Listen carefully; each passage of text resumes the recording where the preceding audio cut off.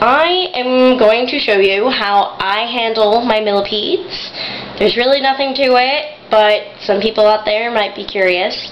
This is my terrarium. It is just a plastic Tupperware, plastic shoe case tub with holes in it. Nothing special. But one of my millipedes is up. He is up a lot.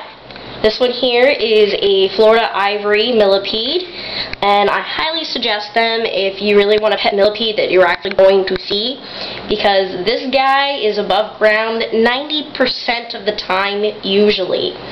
The best time to handle your millipede is only when they are above ground. Millipedes will go down and burrow in order to shed. If they are disturbed, if you dig them up when they're shedding, they could die depending on what stage they are in shedding, or by digging them up, you could end up messing up some of their legs or their antennae depending where they are in the shed. They eat their molted skin when they shed, so you're not going to know if they shed. So try to only handle them if they are above ground, out and about. You don't want to hurt them. The only time that I dig up my second millipede that's in here and almost always underground is if I need to make changes to this, like drilling more holes. I'm still trying to get the humidity and the airflow right, or in order to mix in more leaves into my substrate, or to add more substrate, mix it up, make it wet again. That's the only time I usually bother my other one. But it's very simple. You can either just take one finger, depending on how big it is, maybe your entire hand, this is only 2.5 inches, and just go underneath their body and gently lift up. Aw, he's going on the bark. But yeah, just generally lift up and oh, you're gonna come out now. He wants out. Look at him. You can also grab with 2 fingers, gently pinch. I'm trying not to do this with my nails, but gently pinch, grab, and lift up. Or in his case, he's gonna crawl on me. There he goes. Because he's very active, and now he's going to crawl. He is on the bark, which is why I'm not picking up. As you can see, he's on a piece of bark. When they are on a piece of bark, or even on a very textured stick, sometimes you don't want to just scoop under their body and pick them up, or just pick them up and yank them off, because I'm saying this from personal experience, don't just go yanking them off, especially bark. Though you got to be careful when they're really attached to like the edge of a bowl or on a stick or something, because the one time first got him, didn't know what I was doing yet, I just picked him up and he was sticking like glue, like a suction cup to this thing, and I actually ended up breaking off some of his legs.